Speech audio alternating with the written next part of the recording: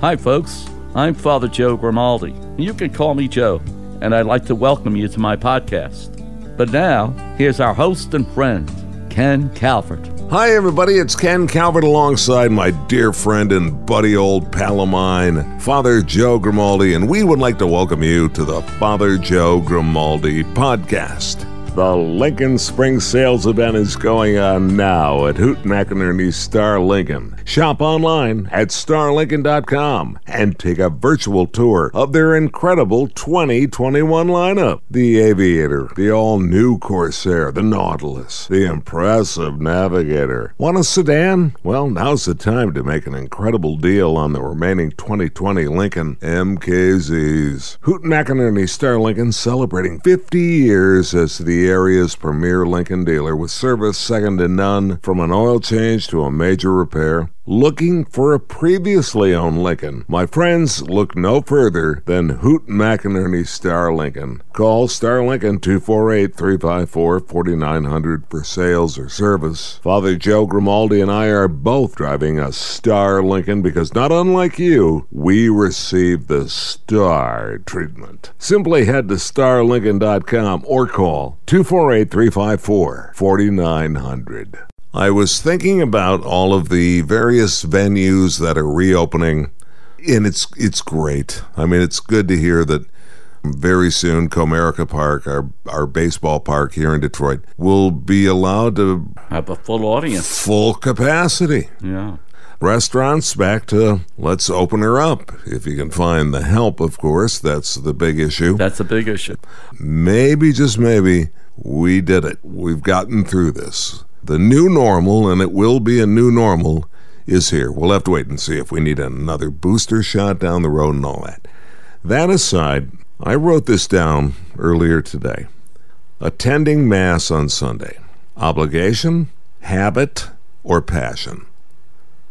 Well, when we speak about obligation, the Archbishop has lifted the dispensation, which means now, if you are Catholic and of age, you are obliged to attend Mass on Sunday in person.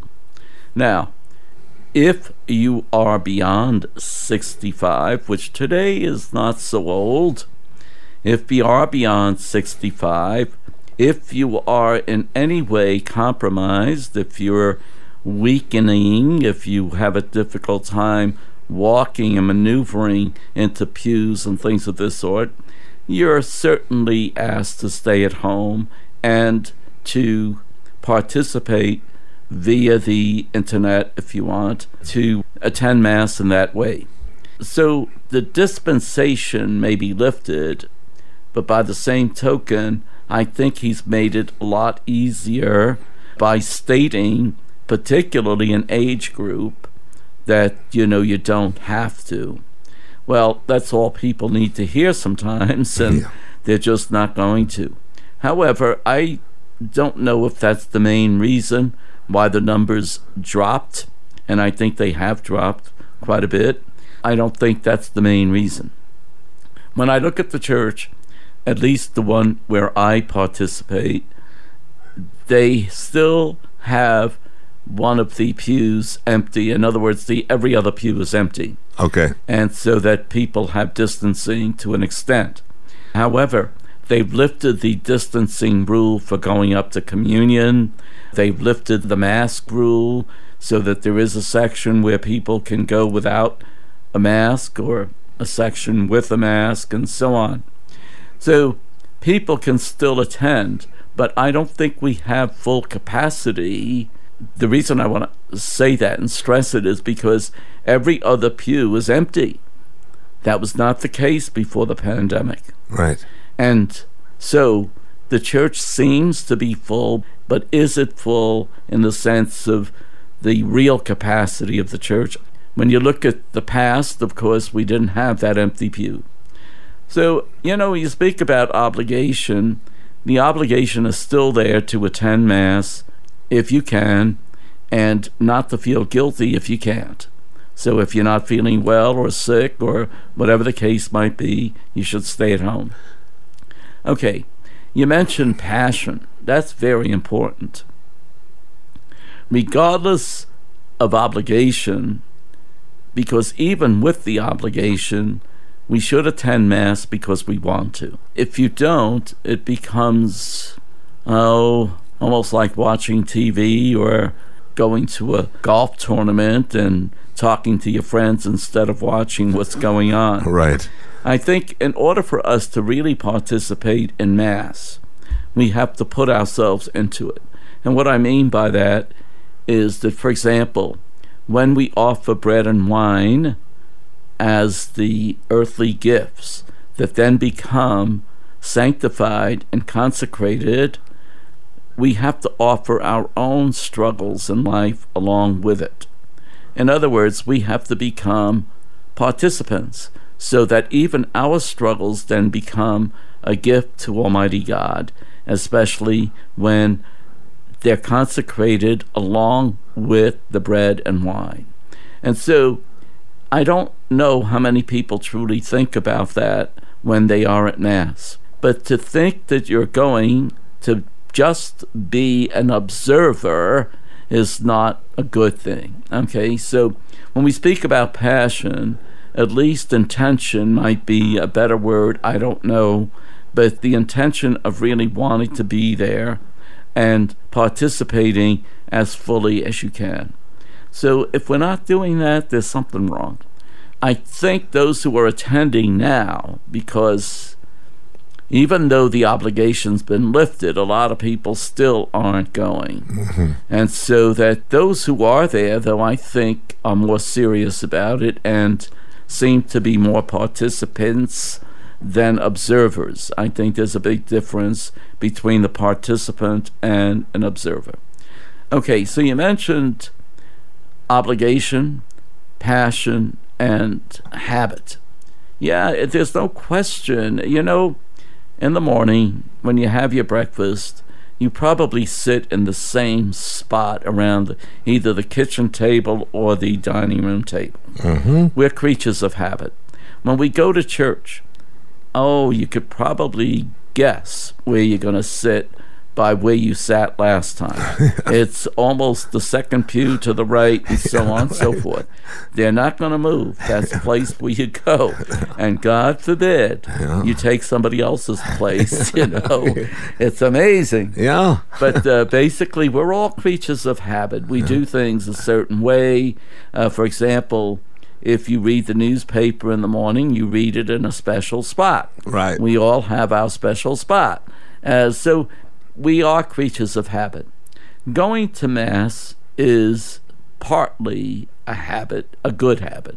But I think we need to become more participants along with being in the habit of going.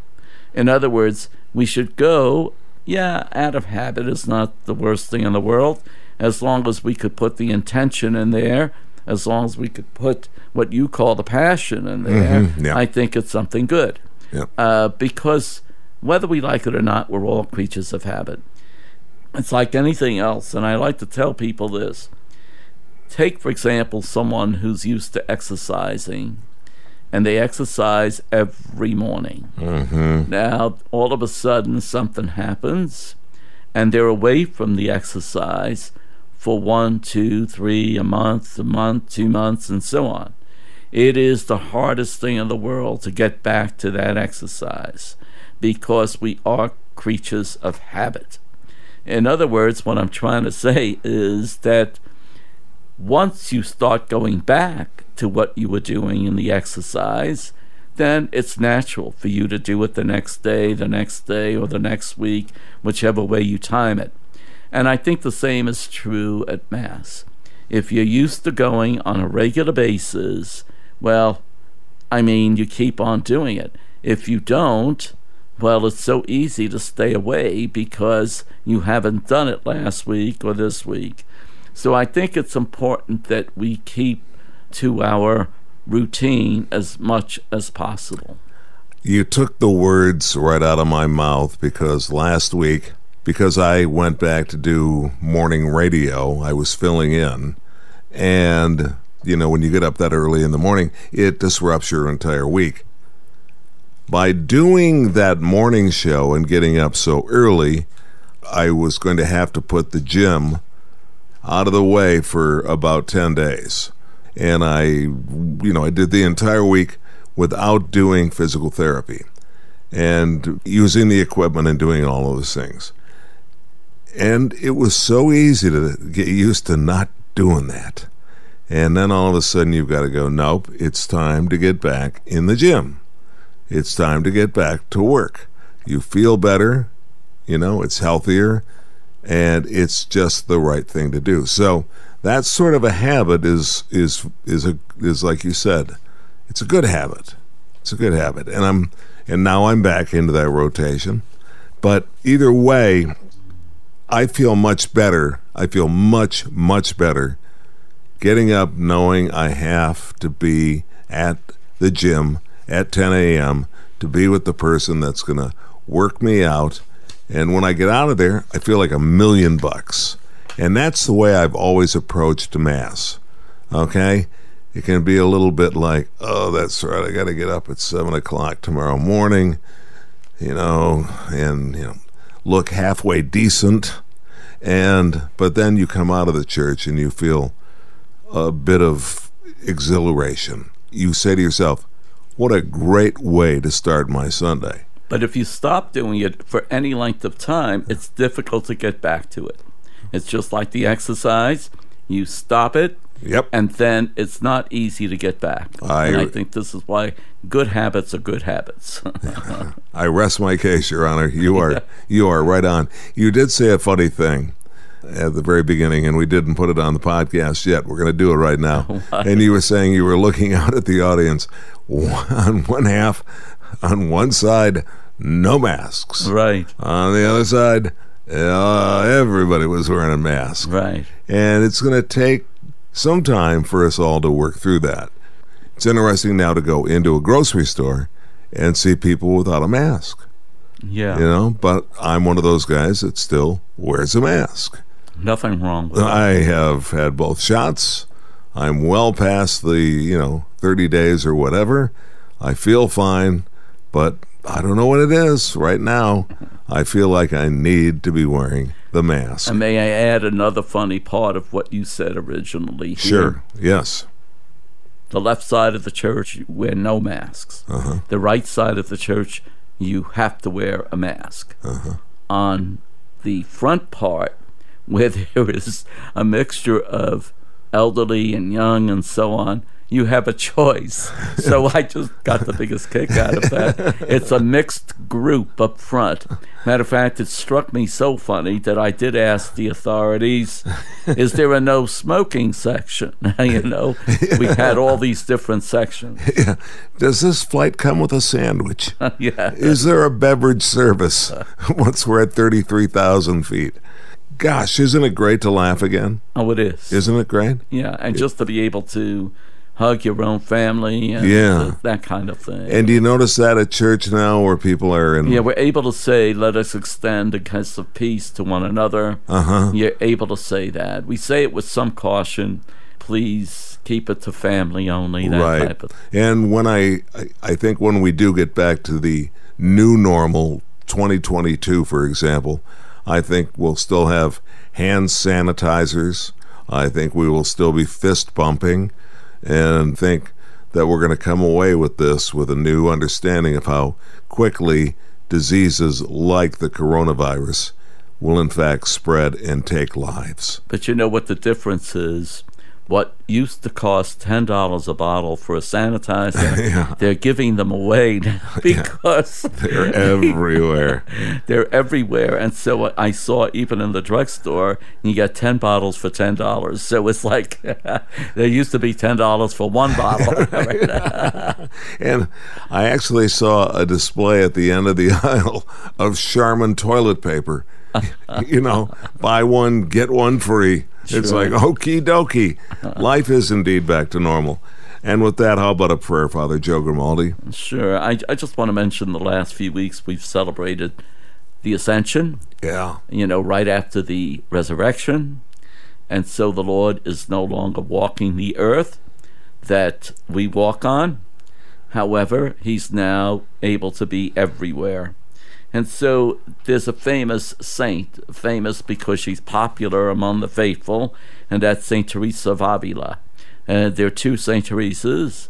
I call them the little one and the big one, okay? The little one is the little flower, but you have St. Teresa of Avila of Spain, and she had a very spiritual, intimate relationship with the Lord. And so she wrote this, that now that the Lord is gone, Christ has no body but yours.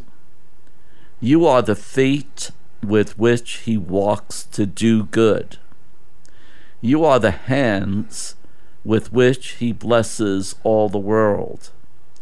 You are the hands, yours are the feet, yours are the eyes, yours are his body. Christ has no body but yours. This is Father Joe Grimaldi, and I look forward to seeing you next time on the Father Joe Podcast. If you'd like, you can email us. It's frjoepodcast@gmail.com. That's frjoepodcast@gmail.com. We're also on Facebook. Simply search Father Joe Grimaldi. And thanks for listening, everyone.